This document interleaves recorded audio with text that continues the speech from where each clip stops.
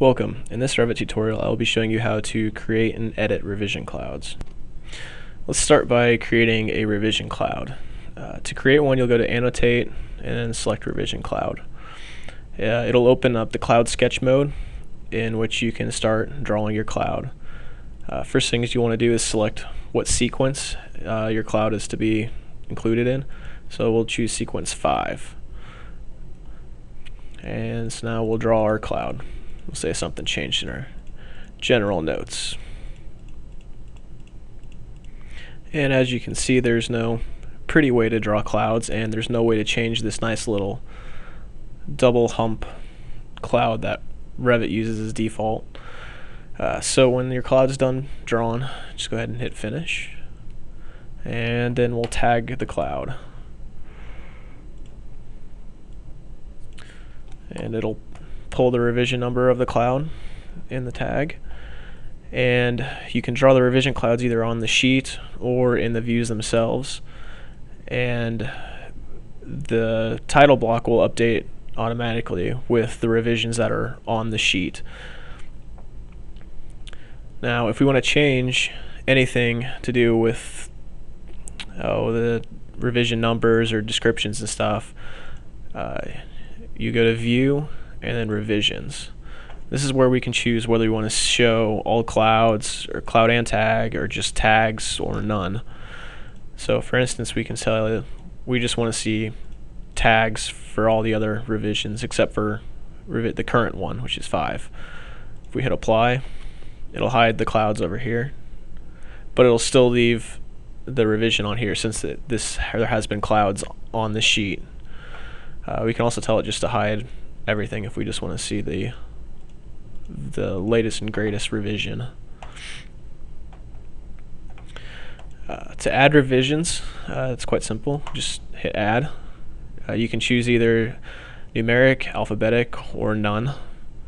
So then we'll just go ahead and add a date, description. You can just say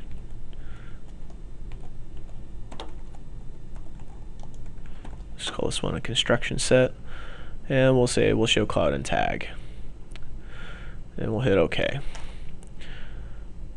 Now to make revisions show up that aren't on the sheet, like there's no clouds on here but we still want this to show up and say revision 6, in order to do that, you just come down to the sheet in your project tree, select the sheet, and it'll pull up the properties for that sheet. Scroll down to where it says revisions on sheet and hit edit, and then we can tell it to add the construction set onto that. When we do that, it'll add that revision onto the sheet. So that way if nothing actually changed on the sheet but you still need to show it, you can. Now if we wanted everything to be alphabetic instead of numeric, we can change that here and hit apply. That updates all the revision clouds throughout the whole project, and they will all show A, B, D, E, F according to what sequence number they were. Now if we don't like that order for the alphabetic sequence, we can actually change the order of it. So you just hit the options button there, and then you tell it what you want it to be.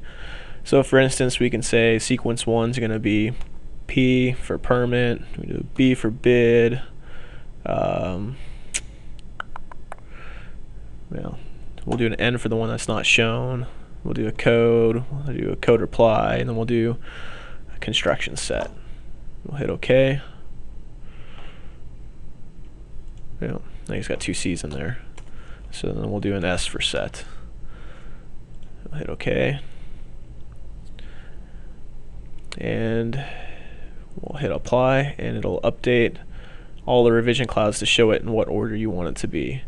So it's pretty handy for if you're doing like owner revisions and you want to put O's, or permit sets and use P's or something like that, or just like an X for delta X until you know what you want it to be. So that's the basics. of how you create revision clouds and edit them. So hopefully it was informative. Thank you.